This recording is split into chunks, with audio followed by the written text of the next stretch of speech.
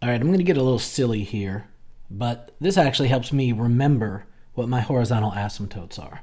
Okay, I have three possibilities, and I'm using these three cartoon characters over here. Up here we have Mr. Krabs from SpongeBob SquarePants.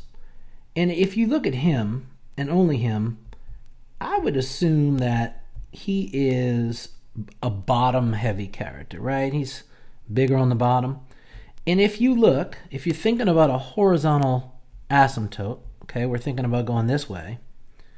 If you look at where his belt line is, it kind of looks like a big 0. So if it's bottom heavy, your horizontal asymptote is going to be at y equals 0. Now this next character, this is a Zachbot from Wildcrats, and if you think of Zachbot, you're going to look at him and you're going to say, wow, he's very top heavy, right? He's mostly up here.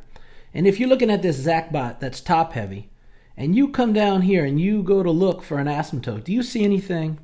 No, you don't. A Zachbot really has nothing down here. He's got no horizontal asymptote. All right, which brings me to my third and balanced character here. This here is a minion, right? And if you look at this minion, he's kind of balanced, right? He's like same width at the top and on the bottom. And you say, well, where's his horizontal asymptote?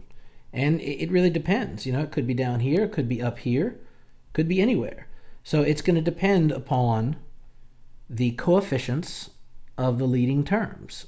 In this case, 28/7. So your horizontal asymptote is not going to be down, not going to be at the waistline, not going to be at 0. It's going to be somewhere up here. So I hope that helps. I like to think of bottom heavy is 0. Mr. Krabs. Top heavy, you look down here, you got no asymptote if you're top heavy. And then if you're balanced, you know, it could be anywhere.